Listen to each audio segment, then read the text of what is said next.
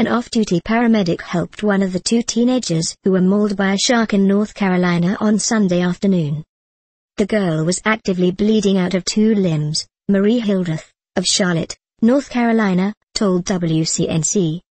The attacks occurred on a beach in Oak Island, North Carolina, a town about 30 miles from Wilmington. I took strings off somebody's tent and somebody's boogie board to get the bleeding stopped, and then once we had proper tourniquets, we put the proper tourniquets on, she told the news outlet. It's another day at work, I guess, it's what we're supposed to do, she said. It's something that I've trained to do, and I'm just glad my training was able to work today. Hildreth adds, I just hope her family is okay, and I really hope she's okay.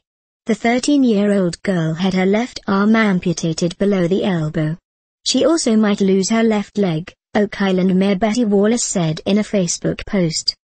The 16-year-old boy who was bitten by a shark in a separate attack on the same day had an arm amputated below the shoulder.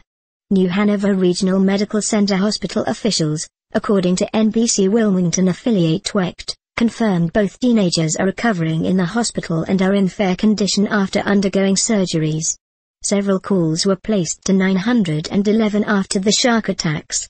The first attack was called in at 4:12 p.m., and the second was called in around 5:30 p.m., according to WGHP Fox 8. We need an ambulance now. One woman shouted during a call to 911. His arm is gone. Another woman yelled. There is serious bleeding.